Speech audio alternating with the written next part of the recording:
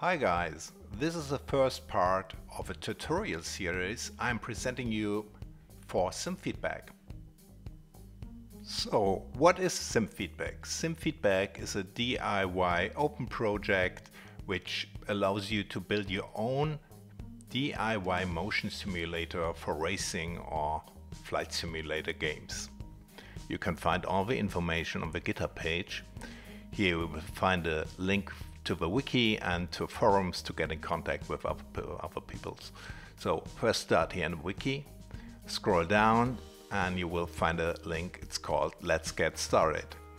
Let's Get Started will you show a way to make your way through the project from the shopping list, all the parts you need to get, from the STL files for the printing parts, and a link to the page that shows you how to install the SimFeedback software. This page will basically you inform how to install the software and how to get the software from the GitHub pages. So we go to releases. In the releases section you will find this first release. It's called 000804. So just click on this exe file and download it. Next, open it. It's just a packed zip file with content. And next, open another Windows Explorer. Just choose a folder where you like to install the SimFeedback software. Create a new folder and copy the content of the zip file into this new folder. So after this, close the other window, and these files you had downloaded from the internet, so it means they are protected by Windows. You can unblock each file by itself, but I made a little batch file that makes this process much more convenient. So just execute it under the admin privilege and let it run. So you need to confirm a little dialog, and this will unblock all your files at once.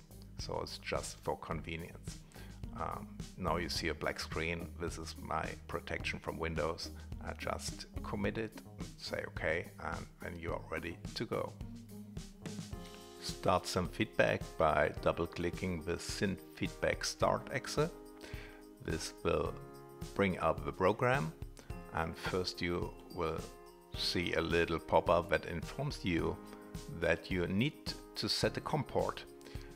This COM port is for the Arduino. Your Arduino is the controller for the servo motor, so it will forward you to the setup tab, and there is a controller drop down. Just select the COM port for your Arduino. My COM port is here, COM port 1, and here on this page you can select a sound card for the tactile effects.